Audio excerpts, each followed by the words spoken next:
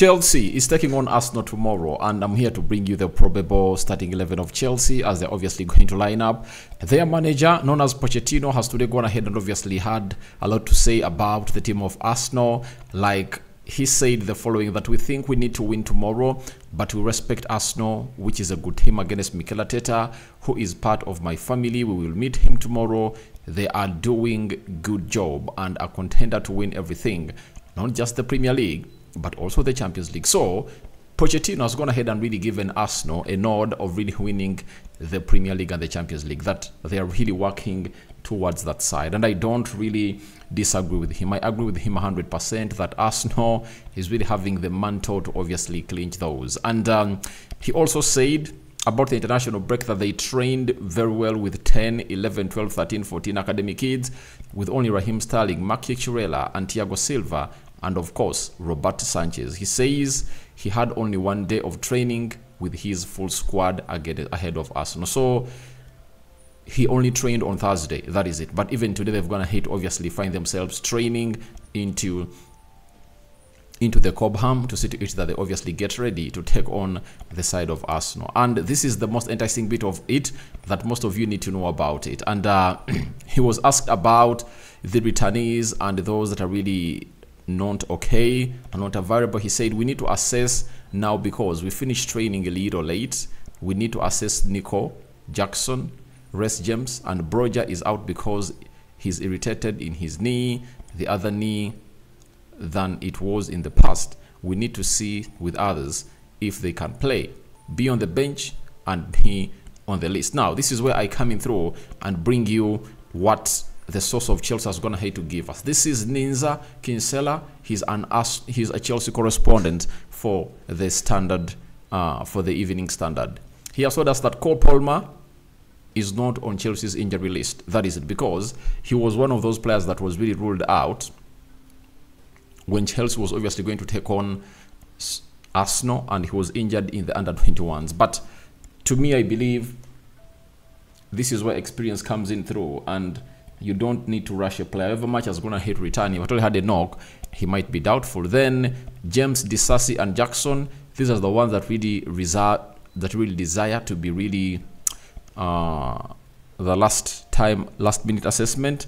And Buddy Shield has returned and is fit enough to be on the bench. So those out are Broja, Chaloba, Chukwuemeka, Chilwell, Fofana, Lavia, and Nkunku. Those are the injured players of Chelsea as we go into this predicted or probable starting 11 for the side of Chelsea. So smash the like button, comment and share. If at all you're watching us for the very first time, endeavor to subscribe to this channel so as not to miss out on stories that we do upload in here on a daily. Rokani David is my name, and we thank God for the gift of life. So the Muslims, welcome back from prayer, and Barakallahu fikum. The Christians, may the living to God bless you abundantly.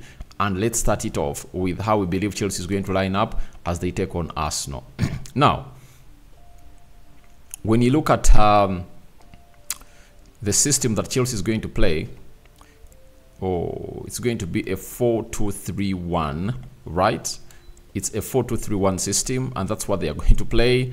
And I'm sorry, because I'm going to hate to obviously make it a 4-3-3, but all formations come from that. So 4-2-3-1 is the system that Chelsea is going to play as they take on a side of Arsenal at the Stamford Bridge. And we start off with the goalkeeper, Roberto Sanchez. I think he's going to be in between the stitches for this side. He's the first choice goalkeeper after the departure of Eduardo Mendy and Kepa Arrizabalaga. No reason to doubt on who is going to be the first choice goalkeeper of Chelsea tomorrow, as Arsenal is being hosted by Chelsea. Right back, this man is going to return. I think he is really fit to play. That is Reece James. He's really ready to take on the side of Arsenal. Maybe if he's not fresh, maybe the manager would not really rush him back.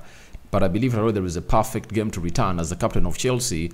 It's this London derby that obviously shows a player who grew up at the side of Chelsea.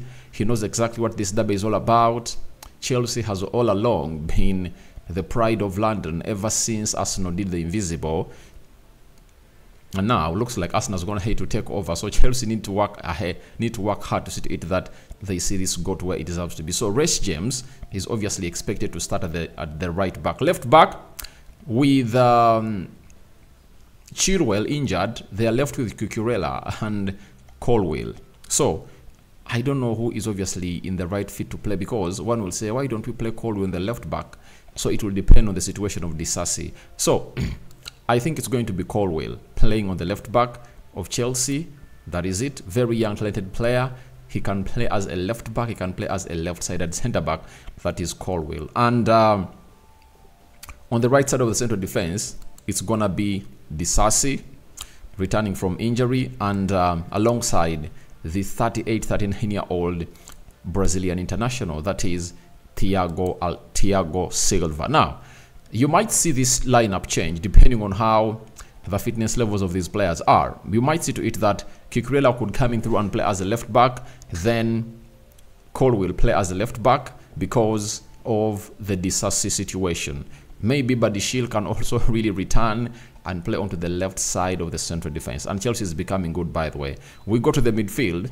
Obviously, Caicedo is obviously going to come in through and tussle it out with Declan Rice. Remember, Arsenal firstly wanted Caicedo in the January transfer window. Brighton blocked his move, and finally they went ahead to obviously sell him to Chelsea, and that is Moise Caicedo in that CDM role. Then alongside him in the double pivot is going to be Enzo Fernandez. I believe that's going to be the double pivot of Chelsea, Enzo Fernandez. I know they want to play with Conor Gallagher, but I think it's better to see to it that you play Caicedo and Enzo Fernandez with this. But they also do Gallagher and Caicedo into that mix, and then they'll find a way of aligning them better. So that is the midfield of Chelsea. The double pivot might be of Gallagher and Caicedo, then Enzo Fernandez playing ahead of them. That is it. Then we go to the front three, and we start it off with the right forward. I know Carl Palmer has been performing very well, but with him having a knock, you don't really have to rush him into this beautiful game of football. The result is going to be very intensive. It's better you start off with Raheem Sterling and then you bring Carl Palmer on, because Carl Palmer might be having a very good go against Arsenal, because before they sold him to the Chelsea side, he's the one who scored against Arsenal in the Community Shield at Wembley. Though Arsenal came later, leveled the game through the Leandro Trossard shot that was deflected by a Kanji in the back of the net. Then they went to penalties, and Arsenal found themselves really winning after Kevin De Bruyne missed that penalty. Then on the left, I think it should be Mudryk, lightening form.